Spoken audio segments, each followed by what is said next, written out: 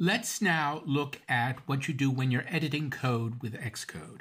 This is the most basic thing that you normally do, and you've done it in other development environments, I'm sure. So I'm looking here at the editing area, and I have the navigation area shown. Typically, when I'm editing code, this is what my window looks like. I tend to show the utility area when I need it, then hide it when I don't. Do whatever you want, move anything around. You just can't change the location. You can change the size and whether or not something is shown, but this is what you've got, the editor area here, and usually something here like the navigation area. What I want to do is show you some of the basic techniques for editing code and what you've got built into Xcode. Notice that I'm using this demonstration that I created. It's a very simple template, and I'm using that to demonstrate how I will edit the code. I am deliberately not using a blank file. I could come along and create an absolutely blank file. And here's an empty file. I'll add it to the project.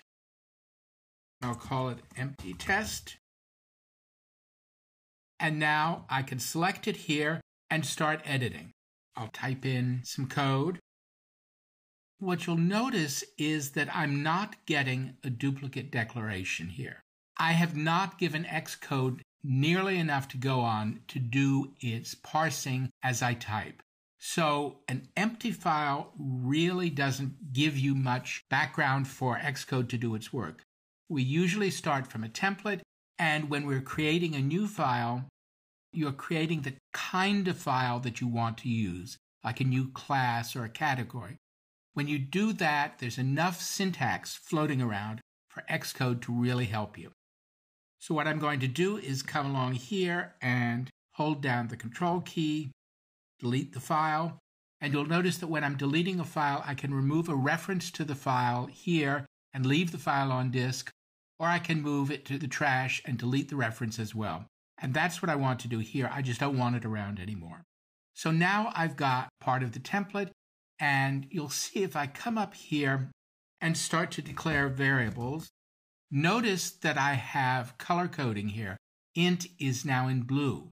If I come in and type exactly what I did in that empty file, right away I have an error because I've given Xcode enough context for it to say, hey, this is a duplicate declaration.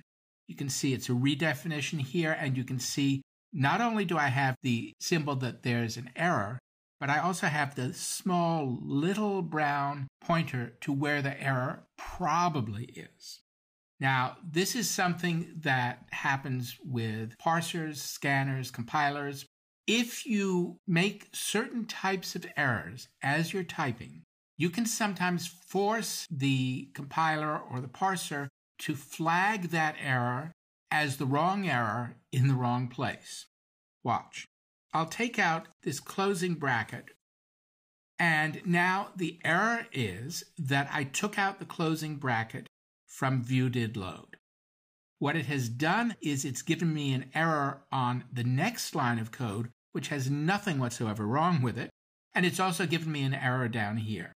If I put that bracket back, you'll see the errors go away, except for the one up here that I used as a demonstration, so I'll just get rid of that code. So I got rid of the error that showed up in the wrong place because of missing a closing bracket.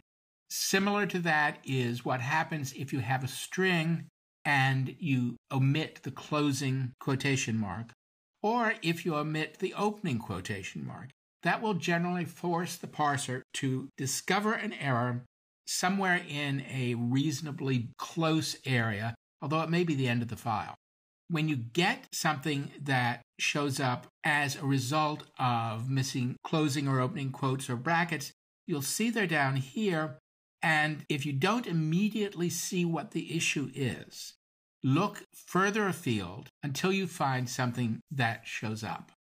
Now, one of the things that you can do, let me put this opening bracket back in, and fairly soon the errors go away. Remember, we have the ability to fold up code. I can come here, that method is highlighted. I can fold it up, and you'll see that there's folded code here. I can unfold it, and the method is back. Now, let me take out this closing bracket, and I'm going to come up here and fold up the code. See, there's no closing bracket here. If I unfold it and put the closing bracket back, and now if I fold up the code, see, I've got the method header, the folded code, and I have end down here. If I take that opening bracket out again